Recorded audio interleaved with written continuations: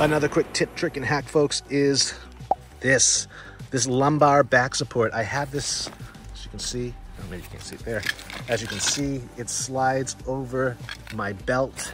And this is especially good. It's not that I have any back issues, but I often lose weight while I'm hiking to the point where I'm tightening these straps and I can't tighten them tight enough anymore. I've gone too far. So what I've done is filled up this space with this added lumbar back support that I picked up on Etsy. I'll put a link below. And yeah, so if you're having that problem, maybe you're borrowing a pack from someone that's bigger than you, or you've just noticed with your favorite pack that typically while you're hiking, you've lost weight and you can't get it tight enough, this is my solution, this add-on lumbar back support. Link below. Thanks for tuning in. Please follow me on Instagram, Shell_Toucher, for, well, I mean, you'll be able to catch all my current daily videos as I do the Camino del Norte / Primitivo.